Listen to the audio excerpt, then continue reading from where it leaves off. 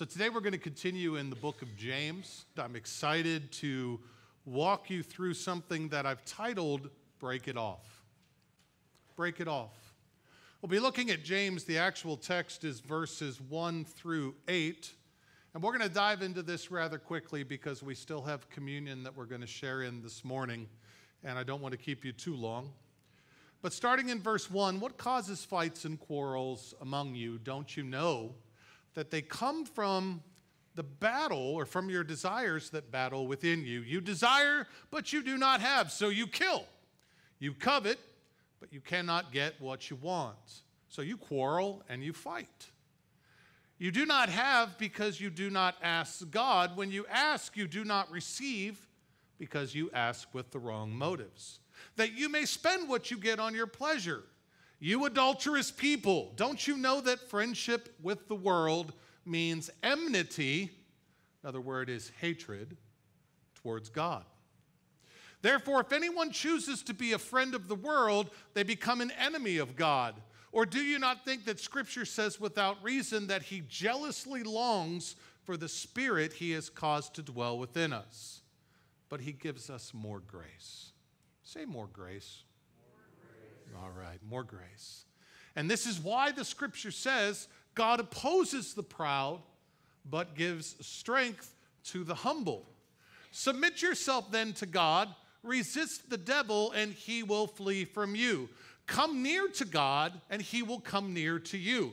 Wash your hands, you sinners, and purify your hearts, you double-minded. What do we need to know from that? Well, first off, you need to know that James was not writing heathen people. He was not writing a particular community that was known for just being bad. James was actually writing the church. And it's interesting in his writings of the church, he wasn't writing a particular community there either. What James was writing was a direct result, or whom James was writing, was a direct result of what we call in the Greek the diaspora, where you get the English word dispersed, okay? What was occurring is James was writing during a time where there was great persecution that was happening. And in times of great persecution, you'll have some people, they'll just bear down. They're like, we can hold on. But you'll have some people who are also going, we're out of here. We're done. We're leaving. And so what you had is you had the church leaving all of these major hot spots of persecution. It's funny how they left. God used crises. God used pain to take his message, which, let's be honest with it. Let's be honest. Who really loves change? Not too many people do. Who really says, hey, you know what? The absolute best thing in my life would be for everything I own to be toppled down by a tornado so I can start all over again. Leslie? No? Okay. Nobody would do that. Think about how you've grown up in a particular community. When I came to Robinson, I've shared with you, this is my 28th church in my lifetime. I have no idea what Roots is in the way that some of you know Roots. Some of you who've grown up in Flat Rock, raised a family in Robinson, have been here since Jesus, right? You've got this sense of roots that other people don't have. At the Heath Harvest Festival, several years ago, we started setting up prayer booth. And I got a real immersion into what roots look like when I watched Jerry Crozier and Lori Crozier in prayer booth. Jerry, he might as well be the commissioner of Crawford County. Because the way that he was entreating people to come over to pray was like, hey, Bob, you need prayer. I know you since high school. That's what Jerry was doing. But see, I got this thing that he understands roots. He's been here a very long time. How do people like Jerry or Darla ever leave a community? Bad stuff has to happen. Life-changing stuff has to happen.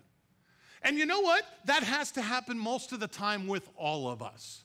In order to get up and to get what Grandma called the gumption to pick up and go somewhere else and start all over again, there's got to be something happen. And this is what was happening in the church. There was persecution. And people were going, I don't want to stay here for that. I'd like my kids to have somewhat of a normal life. I'd like to be able to go and feel safe. And so they started going all over the world. And the coolest part of that is they used the roads that the Romans built for conquest. So the Romans would go into all these different places all over the world. They would build these roads to take their armies where they wanted them to go so that they would have solid supply lines. And what occurred? The gospel walked on the same roads as the soldiers did. And so God was in the business of transforming lives and people using this whole thing. But inadvertently, something that occurred as everybody started to scatter. Because again, you know, if you've been in a particular community a long time, you don't want to leave it, right? But maybe your kids did.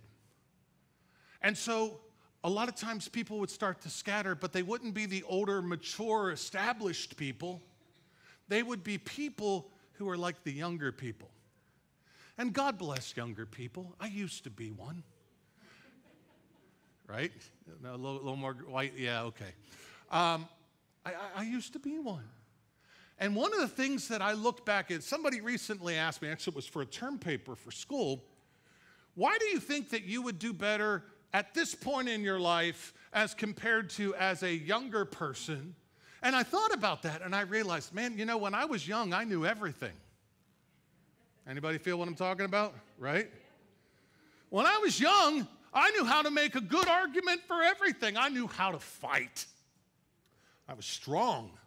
I was bold. And I was drop dead wrong in so many different things. And now that I'm on this side of almost in the midlife crisis, right?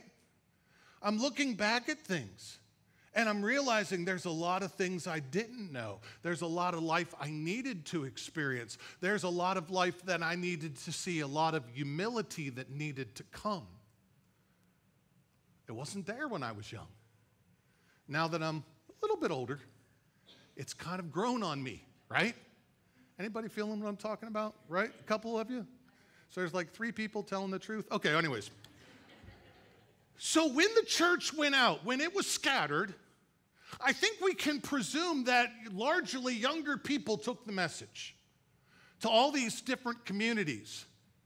But because they were younger people, because they didn't necessarily have the depth in the gospel as some of the older people, the stalwart, the pillars of the church would have had, there began to be some problems.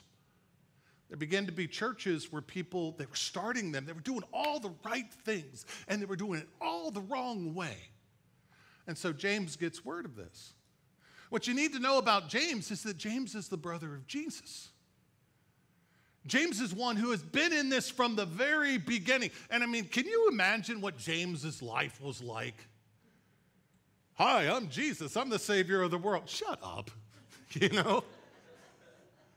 I mean, think about it. What things James would have had to overcome in order to fall in line with the message of Christ. But James did it. History says James actually became the leader of the church in Jerusalem. Top dog. It's this guy who's writing all of these little splinters that are all over the world. And he's talking to them about their immaturity.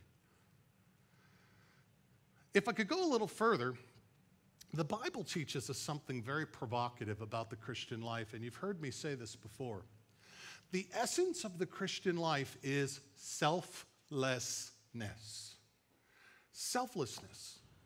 John the Baptist demonstrated this. You remember what John the Baptist said when Jesus came on the scene? He said, "He must increase, but I must decrease." Paul the Apostle wrote about selflessness in Galatians chapter 2, verse 20. He said, "For I am crucified with Christ. Yet not I live, but Christ who lives within me." Paul further taught in Philippians chapter 1:21, "For me to live is Christ, and to die is gain." You know what I want for my life? I want one day to have a really good night's sleep and to wake up the next morning and have it all figured out. Does anybody understand what I'm talking about? Right? I want it all figured out. Now, I realize that that's probably not going to happen, that I'm not going to wake up one morning and all of a sudden getting it, but the beauty of that is that God sits up in heaven and goes, that's right.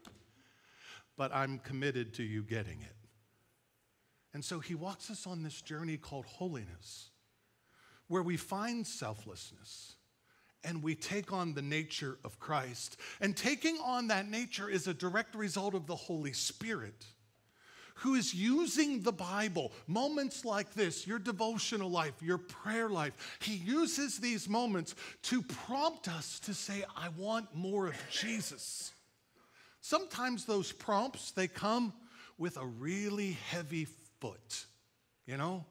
Someone says to me, well, Pastor, I wore my steel-toe boots this morning because you were dancing all over my feet. Get saved, Jerry. No, I'm teasing, but, you know. The idea here is sometimes those prompts, they're heavy.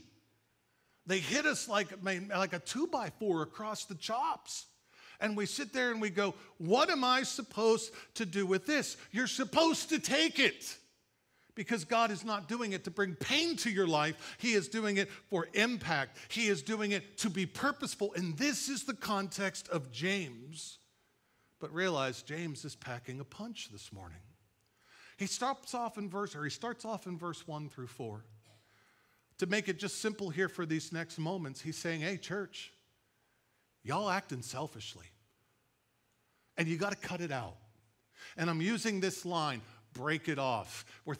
Picture that bad relationship that you once had. Picture your mama sitting there going, no. What does she want you to do? She wants you to break it off. She wants you to end pursuing something that ultimately is going to be destructive in your own life. Here is what James is saying. Y'all are doing it, but you're doing it wrong. So if you keep going this direction, it's going to be terribly destructive. But if you change, there's hope because of grace. He says you're fighting, you're coveting, you're praying with selfish motives. The actions, your actions, what you're committing, it shows that you are not a friend of God. And here's the result, church. If you're not a friend of God, you're going to be going through the motions of your Christian faith. And those motions are going to be incredibly pointless, a pointless exercise because you're putting your agenda over God's desires in your life. Your worldview is not selflessness. Instead, it's all about me. And the people who are watching you, they'll see it. They'll see it. And God goes further in James and he says, look, I'm looking at you. I'm watching what you're doing. You have a pointless Christianity at this point because you're not grasping hold of selflessness and turning your life over to me. He's saying, I will not give you what you pray for because you pray selfishly. He goes on to say, make no mistake about your thoughts and actions. They are sinful. These thoughts and actions, if you were back at the home church with your mama, she would be sitting there saying to you, this is not who you should be.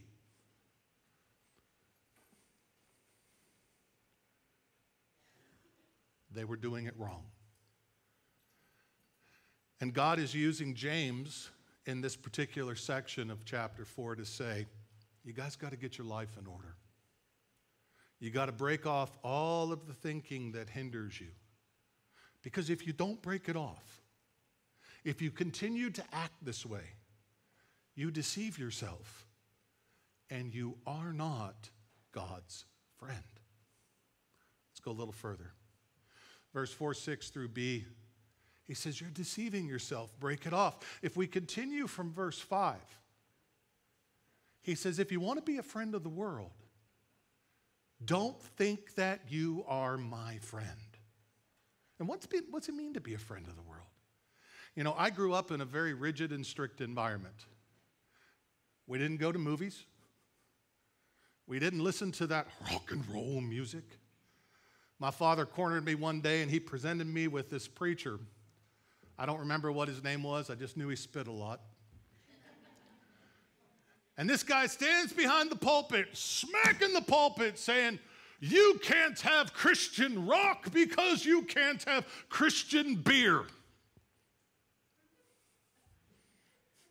Had some time processing that one. Here's what I know. If the world is going this direction, we're called to go this direction. Being a friend of the world says, well, I hear you, but I really like this direction. I could tell everybody about that one, but I really like this direction. It's compromising the integrity of what Jesus has done. It is saying there is a multitude of ways to get to heaven. It is saying that you don't have to submit your life to Christ. Being a friend of the world ultimately says, if I do enough, God will accept me. But that's not what the Bible says. Romans 6:23 says the wages of sin is death, but the gift of God is eternal life through your good works and actions. Does that sound right? The gift of God is eternal life through whom? Jesus Christ the Lord. We all deserve death, except for the intervention of Christ. We receive grace for salvation. That grace gives us a heart transformation. We live in grace when we continue to have that heart transformation. We know God wants us to go this way. The world pulls us this direction. When we live in grace, we are saying, yes, at times I will fail, but my heart, my mind, my goals are that way, not that way. Without that transformation, you can do all the good things in the Bible and still go to hell. Do you hear what I just said? The text says that God is jealous about us. Isn't it awesome to realize God doesn't want to share?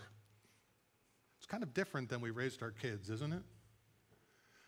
But God goes, no, you're so important to me. I don't want you compromised in any way. I will not leave you alone on this journey. I am with you every single step. I am helping you along. But make no mistake about it. If you dig your heels in and you say to God, I am done moving, God will oppose you.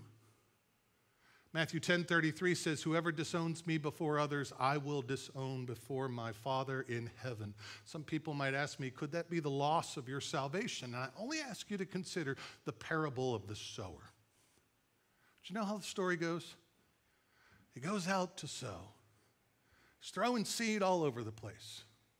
Some seed falls on hard soil. You remember what it said happened to the birds came down and scooped it up. The purpose of the seed was lost.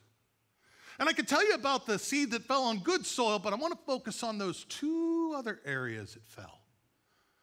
The ones that fell on soil that had rocks underneath it, and quickly the plant took off, but because the rocks were underneath it, the soil prohibited the roots from running deep.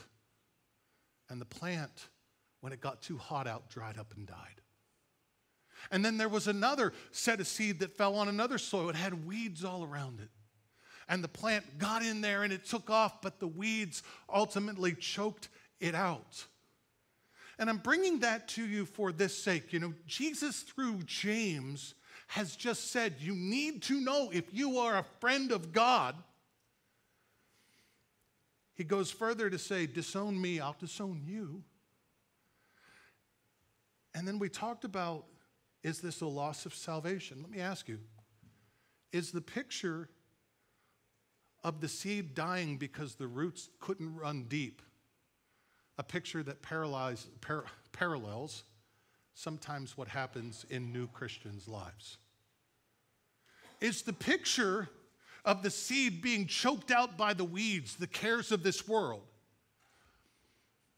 a picture of what sometimes happens in new Christians' lives? If it is, let's be very clear. The seed can be consumed by the environment that is around it. So if you want to grow in Christ, and you know he says you got to go this way, you can't keep going that way. And you can't stand here and go like this, because doing that is not laying out to God that you are his friend. I ask you this morning, are we susceptible to the same outcome if we cohabit with sin? Are we going to see sin choke the life of God if we attempt to keep one foot in each world? James, he gives us stark warnings. He says, avoid the outcome. He says, I will give you more grace so that you can do it. He says, take your compromise with this world and break it off. And here's how you do it. And I'm going to hit this real quick. 5 action steps. Submit, resist, draw near, wash, and purify. Submit, resist, draw near, wash, and purify. For time's sake, I'm going to make this short. Whoever heard growing up, my house, my rules? Right? Y'all heard that, right? You don't get to come to God and dictate how you're going to do the Christian life. It's his house, it's his rules. And if you think you can, you have just positioned yourself to do this all the time, which means you're getting no benefit of your growing walk with God. To grow in God, you either have to walk this direction. Check that. To grow in God, you have to walk this direction. There's no going both ways about it. So the very first thing, if you're going to break off the immaturity of selfishness in your life, is you have to go to God and say, I'm done fighting you. It's your house, it's your rules, I'm listening. The second thing is that you have to resist. And resistance is not some sort of, well, whatever. Resistance is bold. That's why I showed this video in the beginning. Resistance is crazy bold. It's not simply taking life and being a counterpuncher. Resistance says, I'm not getting into this fight anymore. Resistance says, I have everything I need through the cross. I have every weapon that I need through the cross, and I am not bowing to Satan's plan in my life anymore. I'm not doing it. I am building the walls to say he gets no more authority in my life. Draw near to God. Can I tell you what drives me absolutely crazy at times? What drives me crazy is when the people of God don't understand how to move when the Spirit of God is moving. It drives me crazy because I want to be like, come on, if you just see this, you can get the full benefit of what God is doing. But too many people sit in their pews and go, I can't move, I can't do it. Nope, nope, nope. I've watched people, grown men, white knuckle the pew in front of them, terrified that if they take 8 steps and come to this altar, they're going to lose control. Look at what the scripture says. Draw near to God. If this is the spot where you see God is moving, why sit on your butt and stand right there? Why do it? Well, your sermon wasn't for me, preacher. Really? If the Spirit of God, I don't have enough time. If the Spirit of God is moving and you see it, move. Move. What will God do if you come to the altar and the preacher doesn't pray for you? He'll still meet you. What if the sermon wasn't about what you came to the altar? He's big enough to deal with that. If you see God moving, get your hands out of your pockets, stand up and move. 4, wash. Every day, what did Grandma say before you ate? Did you wash? No? Get going, right? Life and all the garbage of this world is going to make you unclean. How does that factor into your day by day? David wrote, who may ascend to the hill of the Lord? Those with clean hands and a pure heart. Do you know the priests couldn't even go into the holy place unless they had been ceremonially washed? When we come to God, the very first thing that the people of God should do is, God, today I have blown it, but I accept all of what you have to make me clean. And finally, purify. The picture is what the priest actually had to do. They had to go through all of these different steps. But how it pertains to our life is like this. God understands that we will fail. He understands that we will make mistakes. He understands that we will mess up. He understands that that pull affects our human nature to go the direction opposite of the direction that he wants us to go. Here's what he does for us. He gives us power to say yes to God and no to sin. So this idea of purify your hearts is an idea of claiming hold of that power and saying, I do not need to go that direction anymore because I have seen the weight and what God has for me, and I'm not turning back. Remember the chorus? I have decided to follow Jesus. No turning back. No turning back. Let me finish up. This can be overwhelming. You can look at this and go, whoa. What do we do with this? First, no, Paul wrote in Philippians 4:13, I can do all things through Christ. All things. So if that Holy Spirit that shines the light of grace upon you moves in you this morning, understand, you might look at things and you might say, I've been doing this all my life, Aaron. God says, then I guess it's time. I guess it's time. I'll never be able to get rid of this habit. It's been generational for me, Aaron. Matthew 19:26 says, with man all things are impossible, but with God all things are possible. If you are a Bible-believing Christian, quit shortchanging his work. Believe. Believe. But believe in what exactly? If I could sum it up this way, you were not saved to have divided intentions. And you will not receive the benefit of your salvation, which goes far beyond, I'm going to heaven. You will not receive the benefit of your salvation if you live compromised. And if you have any doubt, just go back to what the hymn writer said. He said, all to Jesus I surrender. All to him I freely give. You might look at me this morning and go, but Aaron, the cost is too much. I want you to think about exactly what the Christian life actually costs. Look at it from the perspective of tithing for a moment. God says, I own it all. I just asked for 10% back from you. He could ask for everything, but he doesn't. Look at it in the terms of relationship. Based upon the story of Adam and Eve, God visited Adam and Eve in the cool of every day. He could have been there 24/7 looking over their shoulder. What are you doing? What are you doing? What are you doing? But he wasn't. He asked for a time, and he saw that that time was good. By surrendering your life to God, it doesn't mean you're in the church every time the doors are open. It means that you live for Jesus, through Jesus, and everything life has for you to do. He wants to be Lord of your life, not just a part of your life. And so making him Lord of your life is saying, Jesus, you are the funnel by which I pour everything in my life through. And if it runs contrary, if it comes to the bottom and it's unclean, I'm throwing it out. I'm breaking it off because I want better. I want something different.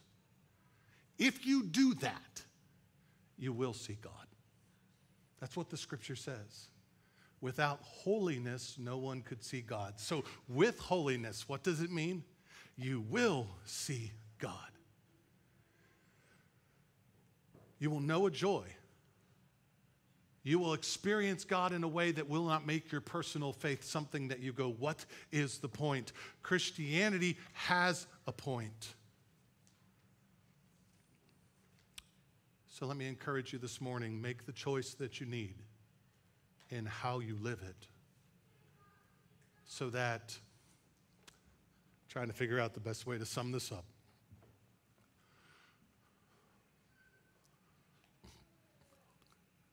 Pray to God daily that selfishness in you may die, that selflessness in Christ may live.